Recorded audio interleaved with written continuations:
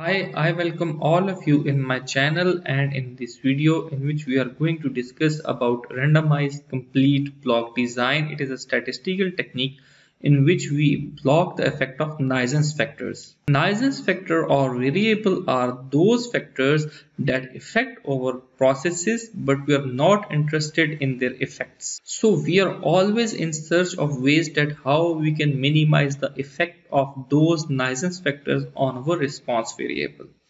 So if the nuisance factor is known and controllable, we will use blocking, and this video is based upon blocking and will solve a problem based upon this RCBD or randomized complete block design.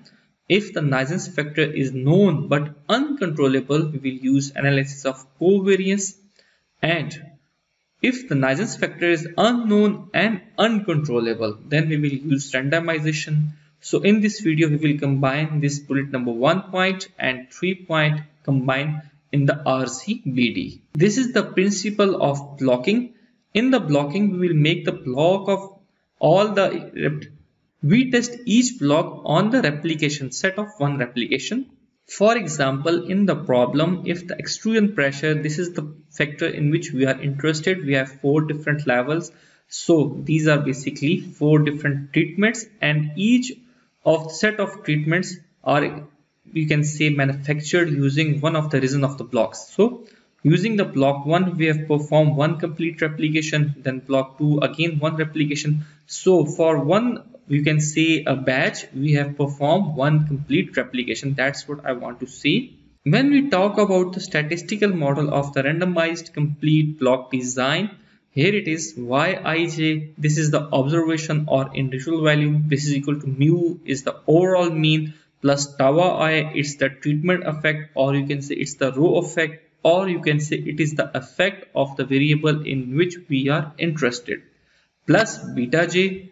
Beta j is the column effect, or it is the blocking effect, plus epsilon ij, these are the error terms, where tau I, it is for a number of treatments, and beta j is for the b number of blocks. And the error are usually NID normal and independently distributed, with mean is equal to 0 and variance is equal to 1. So the hypothesis become null hypothesis, that is represented by h naught is equal to mu1 is equal to mu2 is equal to mu a.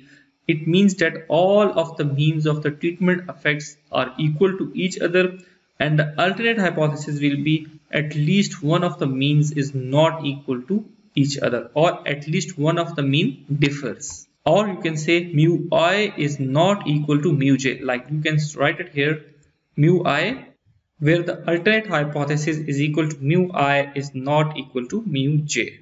The formula that we'll use to find sum of square total is equal to sum of square treatments, sum of square of blocks, and sum of square error.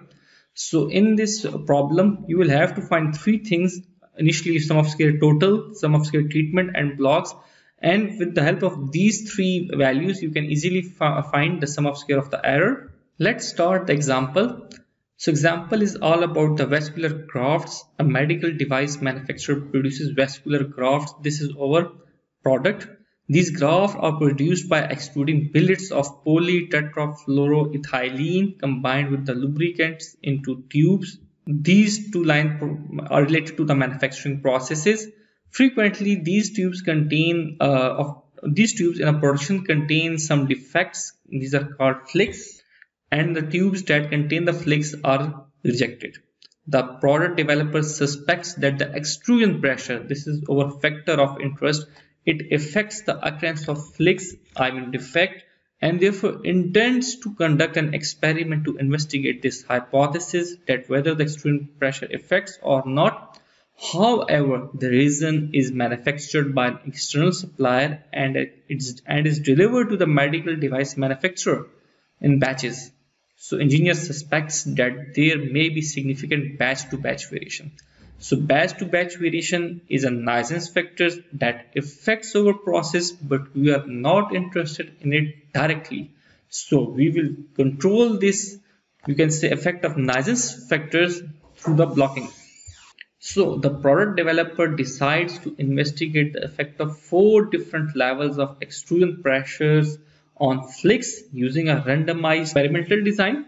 So we will take our main factor as extrusion pressure and nuisance factor as batch to batch, batches.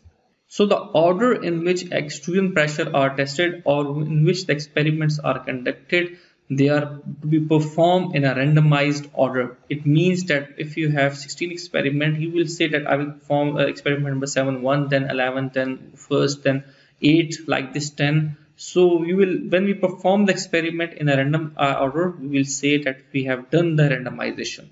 So response variable is the yield or the percentage of tubes in the production run that did not contain any flicks or defects.